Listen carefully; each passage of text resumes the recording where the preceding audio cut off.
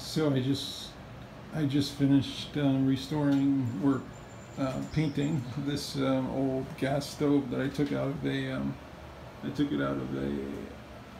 camper RV, and I'm bringing it to my boat. I'm putting it on my boat. I just finished painting it. These are all the parts painted individually. The top. Here's the front door. So I finished painting all of them individually, and I'll tell you how I did it.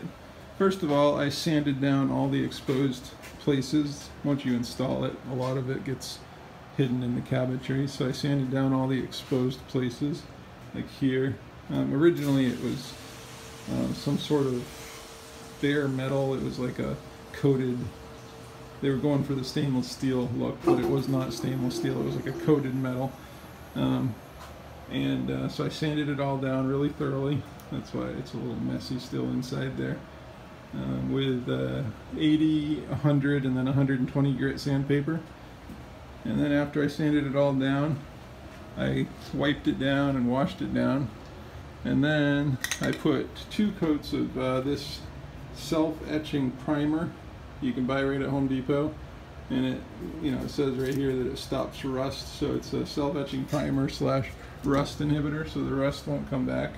And then after I did 2 coats of that, I switched over to this appliance paint. It's an epoxy paint.